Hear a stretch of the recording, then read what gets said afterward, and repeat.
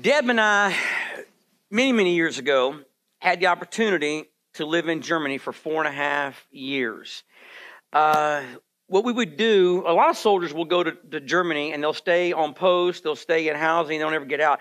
We tried at least one weekend out of the month, we would go and just travel all over as far as we could. We did these day trips and we would go to these little villages, little towns, and it was always very unique. You go into these little towns, they're very old, and without fail, right in kind of in the middle of town would be the church building. Now, from the outside of the church building was kind of unique. They were very plain. Often they were just tan with brown, in these small churches, in these small communities. And so you would look at it and go like, it's very Spartan looking. That's very sparse. It's just like plain and nondescript. And it's really kind of hard to even know anything. But we always tried to make a point of going in, much like Salem, their doors were always unlocked too. And so we would go in, and as soon as you walked in, you were hit with this unbelievable beauty. Murals on the ceiling. Gilded statues, gold gilded statues. Unbelievably ornate. And some of them, it was so big, instead of looking up at the mural like this, they would put mirrors on the floor so you could look at the mirror to see the mural on the ceiling. Everywhere you went, where there was these statues and former priests were buried in the walls. And it was just unbelievably beautiful. But without fail, when we would go in these little churches that seemed plain on the outside but glorious on the inside, there was this sense of emptiness, this sense of cold. And I don't mean the temperature, okay? I don't mean it because it was cold because of the marble floors, or it just seemed so empty. It was like there was no heart. It was just like there. And guys, I wouldn't do. I'm not saying that, or even then would I say that about being critical. But it would always come across that the fire was gone. The fire and the passion and the love was just empty. And again, I wasn't doing it to be critical of them, but I used it, and it made me wonder, how do we, as churches, keep that from happening to us? You can have the most beautiful building in the world, but absent from the love of Christ being in the center of that room, the center of that church, it's just empty. And it made me stop and think, and it always has me remember this, the phrase, "There but by the grace of God go I." The potential always exists. We're going to look at some other churches over the next 7 weeks. These churches had some issues. They were churches not at all unlike churches today. They were real churches, real people, in a real society. These weren't analogy churches. These were churches that actually existed. Most of them had something really good going on, but most of them also had this really huge, glaring problem that ultimately is going to cause them a significant amount of damage. And just like we use those churches in Germany, we're not going to look at these 7 churches to be critical of them. That is certainly not the point. We're not going to look back at them and say, well, we would never do that. Instead, we're going to look at these churches and look at what happened, what went wrong, what's going to happen if they didn't change and follow the advice of Jesus. How do we apply those lessons so that we never have to have Jesus say about us what he says about these churches? So we are going to look at the 7 churches in the book of Revelation and use those as a mirror for us. Again, written to 7 churches. There is actually a repeated command over and over and again to these 7 churches. It's this: he who has an ear, let him hear what the Spirit says to the churches. Guys, he's talking to us. How many of you have at least one ear? He's saying you need to listen. Listen to what I'm talking about. It's not just to them, it's to you. It's to us today. If you have your Bible, look in Revelation chapter 2, verses 1 through 7. We have a slide for that. We have a slide for Revelation 2, verses 1 through 7. It was actually in 53, the year 53 AD, that Paul had visited the church in Ephesus. And that's about 43 years before this letter was sent, that the book of Revelation came into being, that John had the dream, and he had this revelation before these warnings were sent to the church in Ephesus. Look at verses 1 through 7. To the angel of the church in Ephesus write, the one who holds the 7 stars in his right hand, the one who walks among the 7 golden lampstands says this: I know your deeds and your toil and perseverance, and that you cannot tolerate evil men. And you put to test those who call themselves apostles, and they are not, and you found them to be false. And you have perseverance, and have endured for my name's sake, and have not grown weary. Man, wouldn't we love to have that said about us? Isn't that a great compliment? Yeah, but then there's the but. But I have this against you. You have left your first love. Therefore, remember from where you have fallen and repent and do the deeds you did at first, or else I am coming to you and will remove your lampstand out of its place unless you repent. Yet this you do have, that you hate the deeds of the Nicolaitans, which I also hate. He who has an ear, let him hear what the Spirit says to the churches. To him who overcomes, I will grant to eat of the tree of life, which is in the paradise of God. Now, the word angel, when it says to the angel at the church in Ephesus, he's not talking about, when we know angel means messenger, right? Everybody know the word angel just means messenger. He's not writing to an angel that was serving as a messenger. The word to the angel means to the messenger at the church in Ephesus. So you know who he's talking to? The pastor. He said, you need to tell the pastor, I got an issue. Trust me, no pastor wants to hear that Jesus has an issue with us. He says, write to the pastor of the church what I'm about to tell you. Now, we don't know, most of us don't know a lot about Ephesus. Ephesus was a huge major city in Asia Minor. It was a seaport, actually, and it held within it something called the Temple of Artemis. The Temple of Artemis was the largest building in ancient times, and it was actually at one time considered one of the 7 wonders of the world. It was that big and that magnificent. There was an open-air theater in Ephesus that would accommodate, ready for this, 25,000 people. We don't always think about the magnitude and the grand scale in that day. 25,000 spectators. They used it for gladiator combat, but they also used it for drama and theater.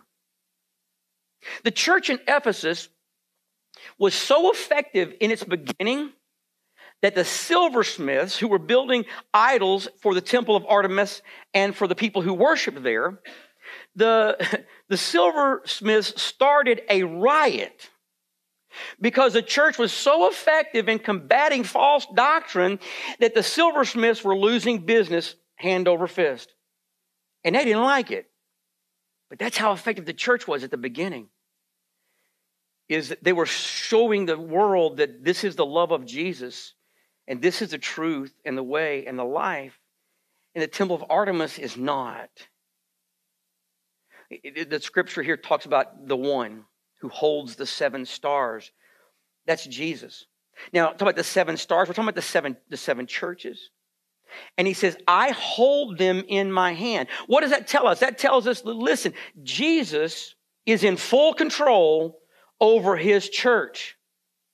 He has a grip over the church, or at least what it's supposed to be. The angel there, the messenger of the church, was not in charge. But Jesus was supposed to be in charge. He is the one that has the authority to oversee the functioning of the church. He is the groom, and the church is the bride. He is the head, and we are the body. No matter what committee we serve on, no matter what place we serve in the church, no matter how many deacons we have, the authority is still Jesus Christ. We operate under his tutelage, not ours. Now, he says, because of that, you need to listen to what I'm about to tell you. He starts out by pointing the good things they are involved in. And if you read that first part, he's like, man, you guys are active. You got a lot of things going on. Your ministry calendar is full.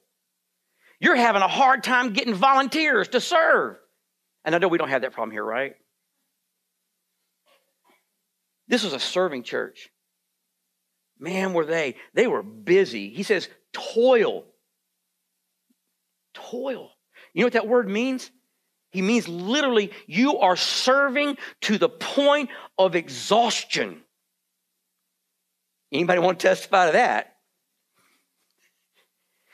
He says, man, you guys work hard. He's like, there's no doubt your weekly calendar is full. He's like, you are a sacrificing church. You toil to the point of exhaustion. From the outside, it would appear that they had all these great programs that many today would say that those programs mark what is truly a healthy church. Boy, and this church knew their doctrine. Man, did they ever. And they stuck to it. They could spot a false teacher from a mile away. They could smell them coming. They studied, they learned, and when this church was assaulted by people who claimed to be prophets, the church stood their ground. They weren't going to waver 1 inch. In fact, evildoers, false prophets, they kicked them out. They said, hit the bricks. You're not a part of us. With all that activity and all that watching out and living in the onslaught of a pagan town, man, they held tough. They persevered. Man, they stood and they persevered. And if you and I were to look at that church today, we would say, now there's a church that's really doing some good in the community. We would say, those guys, that's a solid church right there. Some of us would say, well, that's a church I want to be a part of. But even with all of that good stuff, all the good things the church in Ephesus was doing, Jesus said, I have a very serious problem with you. I have a very, very serious problem with you. And the thing is, they're not even aware of it. They're not even aware that something has gone terribly wrong. And Jesus says in verse 4, I have this against you. You have left your first love. I mean, think about it, guys. 35 years earlier, Paul wrote to the church in Ephesus. That's the book of Ephesians. And he never stopped giving thanks to them because of their faith in Christ and their love for the saints. 35 years earlier, Paul was praising this church. Man, you people love Jesus. Man, you people love people. I am so proud of you guys. This is amazing. And now, 35 years later, Jesus says, I got an issue with you. You left your first love. they had grown cold-hearted. I want you to pay attention about something. Jesus did not say, you have forgotten your first love. He did not say, you have lost your first love, as though they had misplaced it. It clearly says, you have left your first love. In some instances, that word left in that verse is actually used to mean you have divorced yourself from it. You have divorced your first love. And their first love had been for Jesus and for people. They didn't lose it. It wasn't like they misplaced it. He says, you have completely divorced yourself from what your heart should be. This very serving, very separated, sacrificing church suffered from heart trouble. They had abandoned, intentionally abandoned, their first love. They were no longer passionate about the love of Jesus Christ. I mean, can you not hear what's going through their mind as this letter is read to them? They're like, but Jesus, come on, man. Look at all this great stuff we're doing. Look at all this great stuff that we're doing for you. But hadn't Jesus warned earlier, you will say, did I not prophesy in your name? And he says, depart from me. I don't know who you are. It's like, but we're doing all this amazing stuff, Jesus. I mean, we got sound doctrine. We're serving each other. Why are you knocking us? In the midst of doing all those wonderful things, they had lost the most important thing that was supposed to be at the core of everything that drove them. You know, I've seen it happen in couples. One of my first couples I ever had the opportunity to counsel as a minister of counseling at First Baptist had been married almost 30 years. You may have been married 30 years or more. 30 years, and they were sitting across from me, and you knew it was going to be a bad night because there was a big couch that we met in this room. They would sit on the couch, and she sat on one end, and he sat on the other end. And that's when I knew my work was cut out for me. And they came in there almost 30 years, and they were going to get a divorce. And what it boiled down to is they just didn't care anymore. They didn't love each other, and hadn't for a long, long time.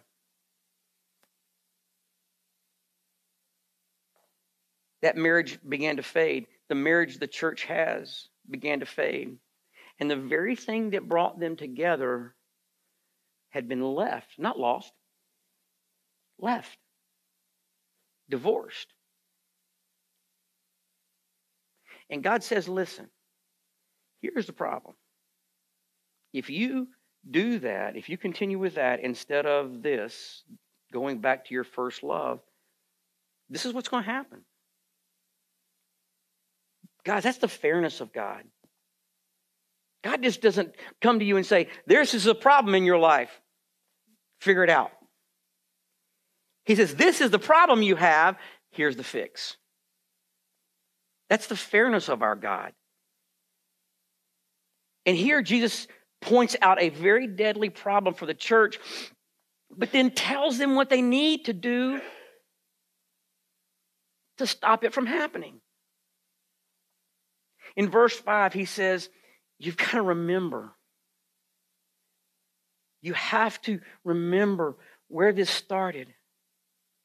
He said, you started the very heart of who you were because you just loved Jesus. That was your passion. That was what drove you. That was the flame. That was the thing that just made your heart jump and skip a beat. How many of you remember when you first really fell head over heels in love with that person? We got some marriages, got some struggles. Y'all need to tell. You remember that? Man, I do. Oh, I do. I sometimes got off of work way before Deb would get off work. She was working at a place called Service Merchandise. Anybody remember Service Merchandise? Yeah, you're old. She worked at Service Merchandise. And I would drive to where she worked. She worked in Service Merchandise behind the jewelry counter. Should have been my first dangerous clue, because a cubic zirconium was never going to cut it. But I would go there. I'd get off work. I would go there, and I would hang around the jewelry counter while she was working. So much so that if it had been the day, they would arrest me for stalking. Okay? And I would do that, and so her boss would come by, and I would start asking questions about rings. Now, I didn't have any money. I wasn't going to buy a ring. But I had to make it look like I was there to buy something. About the third or fourth time he would come by, he learned that I was the boyfriend. He would say, you need to tell him he has to go. And so Dad would say, I'm sorry, you have to go. My boss is upset. And like a little puppy, my head would drop, and I would walk out like this. But I had learned in a short period of time what I would do to combat that. So when he kicked me out, before he called the cops, I had always had like a card or a rose or something in my car. And I would go find her car and put a rose under the wiper blade or a card. I know, right? Oh, I was a good boyfriend. No, really, I was. And that's what I did. Listen, let me tell you how much I remember that when we first fell in love. This is no joke. I have the exact T-shirt I was wearing 39 years ago when I first met her. In my closet today. Is it not? It's a little snug. The dry cleaner shrunk it. But I still have it. And what's cool is every time I see that Georgia Bulldog T-shirt, I'm not a fan anymore. I just think back to what it felt like, you know? And the lengths that I would go to convey my love to her. If I worked late, she would come to the airport and she would sit in our little waiting room and we would talk. My office closed at 10 o'clock and we would sometimes sit there 11, 12, 1. Because it didn't matter. Nothing else mattered. We were just together. Do you remember what it's like when you first fell in love with Jesus? And I said this the other night to the group on Sunday nights. I said, I love baby Christians. Oh, they are so excited. They are so full of love and passion. And I mean, they will try their best to save a tree. And I don't mean by not cutting it down. I mean, they will have an argument with the tree and introduce Jesus to that tree. They will talk to a wall if they can to share Jesus and their love for Jesus and what Jesus. There's that person is so excited, they can't wait to go to the next church. So when the worship service is over, they're excited for the next one. At that point in time where you were a new Christian, you were excited. You got to pray. Not had to pray, but you got to pray. You were so in love with Jesus, you were even excited about giving your tithe. Did you hear that? He got real quiet. But like, I don't love him that much anymore. Because you knew you were giving it to God. Right? And then what happened? But what happened? We mature, quote unquote, which is just another way of saying you're getting older. But we don't spiritually mature. Or we think we have. How many of you remember the story of Mary and Martha? She's sitting at his feet. Her sister complains, what are you doing? She should be working. He's like, no. She's doing the better thing. They won't be around here long. She's doing the better thing. Just sitting at my feet and talking. So Jesus tells the church in Ephesus, look, you need to repent. You need to turn around and come back to that very thing, that first love. He's like, you need to change your attitude as well as your affections. You are more in love with the doctrine than you are me. You are more in love with doing stuff than you are me. He says, it's bigger. He's like, you don't need to repent. I'm going to give you the opportunity to repent. You have the chance. Given the opportunity, you can heed the warning now and start fresh. He says, you just need to go back and repeat the things that fired that love and passion. Just go back and do those things again. Go back to stalking your spouse at work. Text them little love notes. Call them on the phone. Write something on the bathroom mirror before they get up, before you leave. Y'all remember doing stuff like that? When you were still in the honeymoon phase? Jesus says, go back and do those things that talked about the love you had for me. Which was what? You worshiped and you liked it. You celebrated. You gave. You wanted to tell everybody in town about me. How many of you, when you first really, really, really fell in love, wanted to tell everybody about that person you were in love with? Come on, couples, raise your hand. We got work to do. They just go back and do that. You want to keep your marriage fresh? Go back to doing that kind of stuff. He says, tell the church, you need to remain fresh and at the heart of who you are. You need to go back and do that stuff. He's like, yeah, keep doing the good stuff you're doing. Like, I don't have a problem with that. But do it not because it's right. Do it, but because you love Jesus. Just repeat what you did at the beginning. He's like, you don't need a new program. You just need to rekindle the love. Just go back to what I told you, he says. Go back to love God and love your neighbor. Go back to that. Do that. Because he says, listen, if you don't, the results are going to be horrible. And it's hard to think that Jesus would have something against his own church. But the truth of the matter is, when a church deviates from what Jesus has commanded, when they have left their love, he will not tolerate it. And he says, I will take the blessings away from that church. The lampstand is basically his light that sits at the center of the church.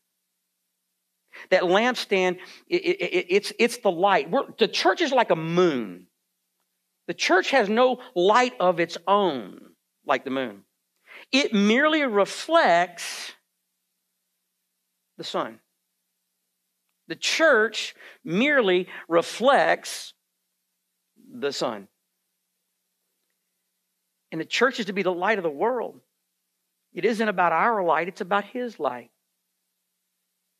The reason so many churches today have reached a plateau or have begun to a fast decline is that God has removed his hand from that church.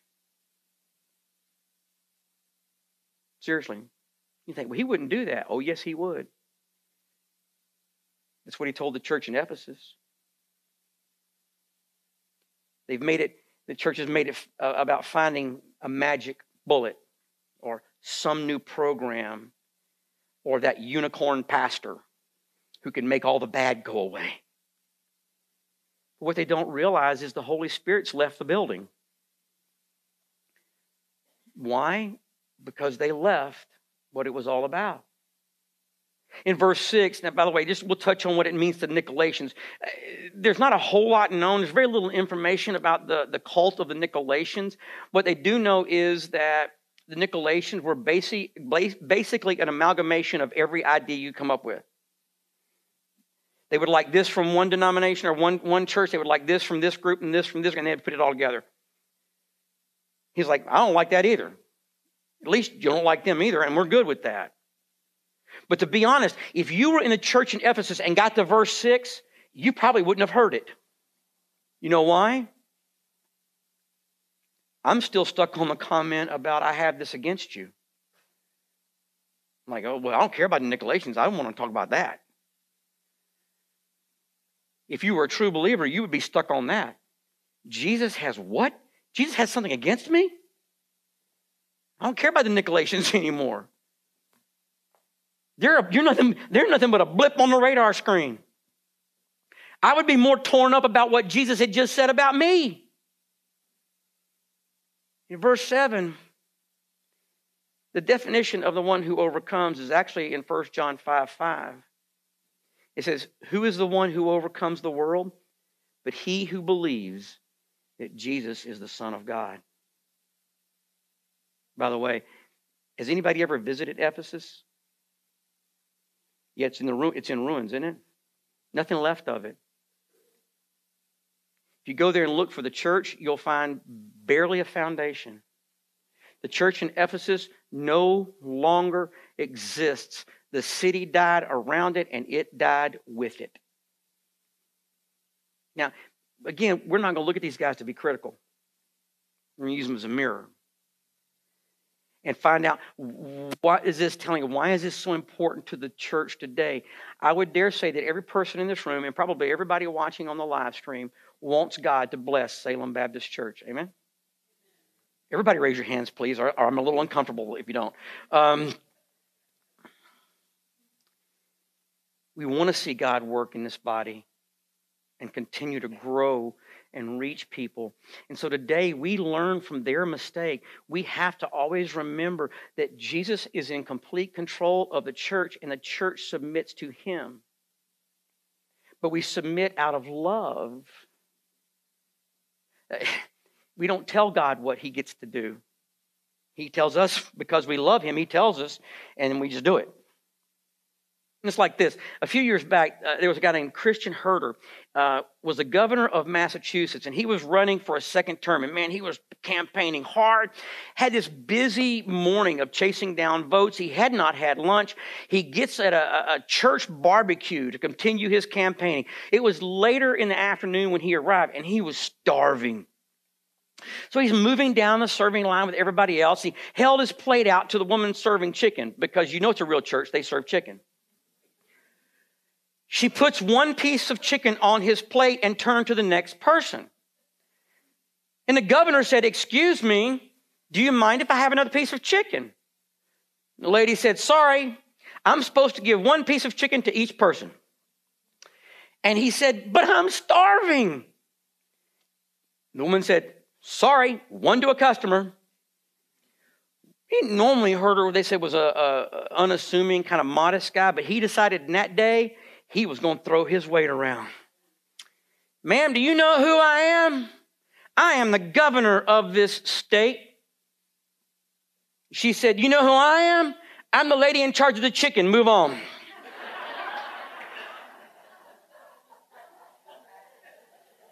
But guys, it's fun. But the reality, and that's a true story, by the way. But the reality is that sometimes the church is that way. We tell God, we want to throw our spiritual weight around, and we become so self-impressed, and we think we run ourselves, and we think we can throw our spiritual weight around and dictate to God what he's going to do. And God says, no, no, no, no. Jesus is the lampstand. He's the light in the middle. You go to that light, not your own. And he says, remember, listen, you cannot have sound doctrine and lack love. You know what we call those folks? The folks that have sound doctrine but lack love. You know what they're called?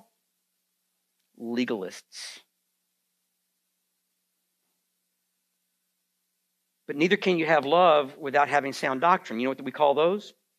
If you have love but no doctrine, you know what we call that? A community club. Truth by itself can, quite frankly, be offensive. Sometimes it can be poisonous. Spoken without love, it turns people away from the gospel. But when truth and love are combined in a church, it is able to persevere and bring out the beauty of Jesus.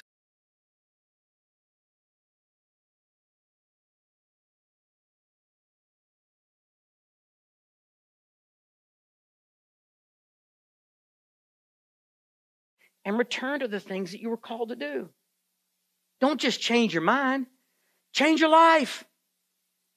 To change one's mind and heart and purpose. And let it be done in love. There are a lot of churches that have old sins and old hurts and old resentments that exist even today that need to get turned over to God. The church may still exist, but God's not in the equation. Any church, every church, even our church, if there are old hurts and old bitterness or anything in the past, we need to clean out what doesn't show our love for Jesus and love for others. Maybe in our own life, right? Man, you're good about coming to church. You read the Bible. You tithe 0.5% to the church. They didn't catch that one. You know, you go to a Bible study,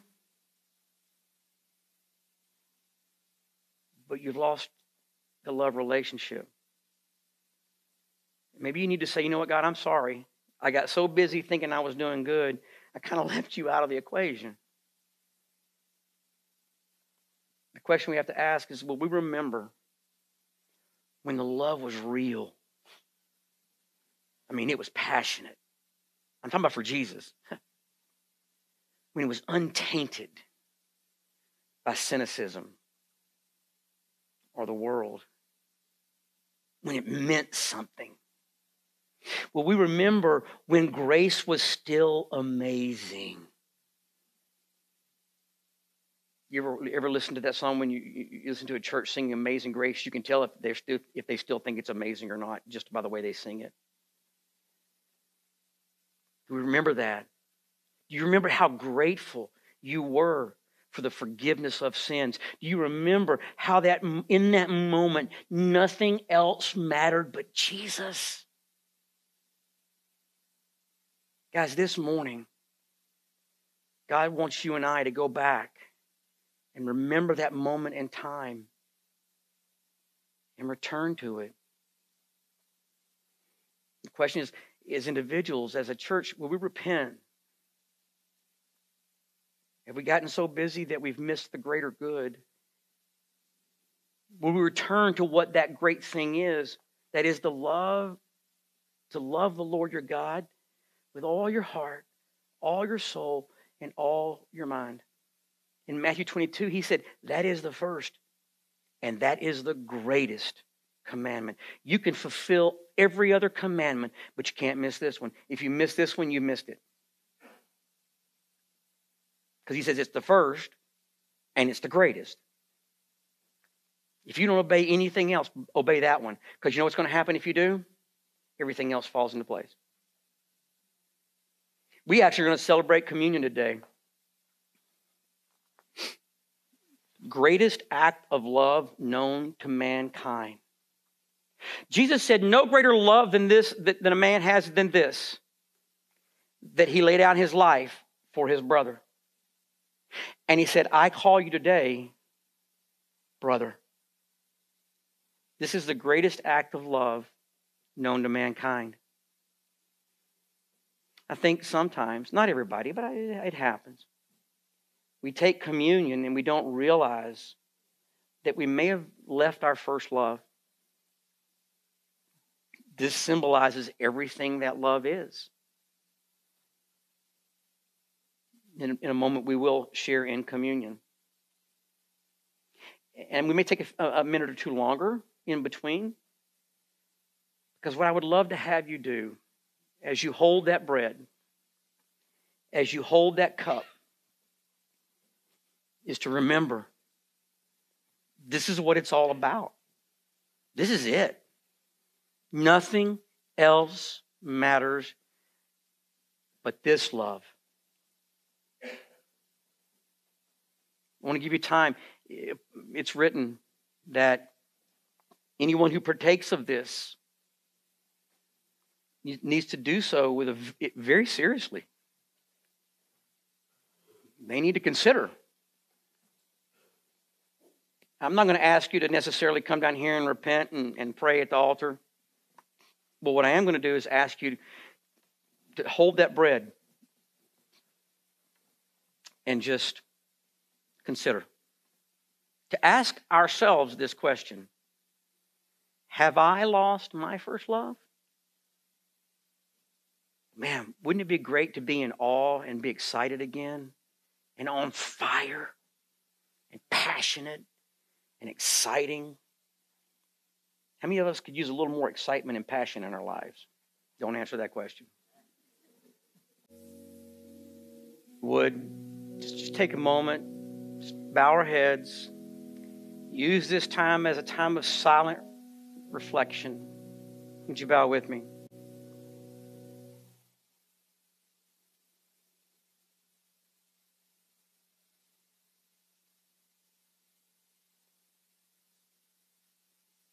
Father, forgive us when we get caught up in things, when we get caught up in stuff, where we allow that first love for you to take a back seat.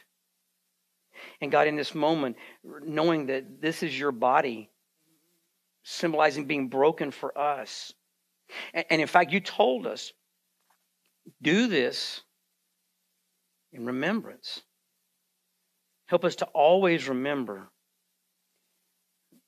you first loved us so much that you gave your only begotten Son, that whoever believed in him would not perish, but would have everlasting life. In Jesus' name, amen.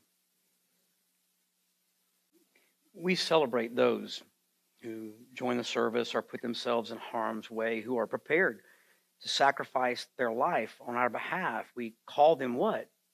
Heroes. Heroes.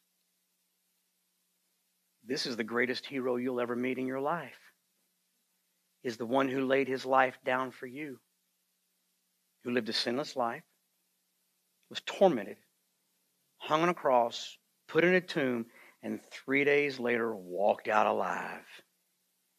And he tells us, this part we do in remembrance, but we also point to the day where our love is met face to face. God, thank you that your love never fades, never grows weary. Thank you that your love never stops loving, never stops desiring that true love relationship with each one of us.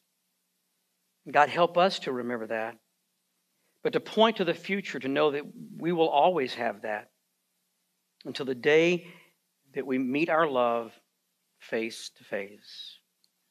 In Jesus' name, amen. Some of you might have never truly experienced that genuine love relationship with God. You can through Jesus.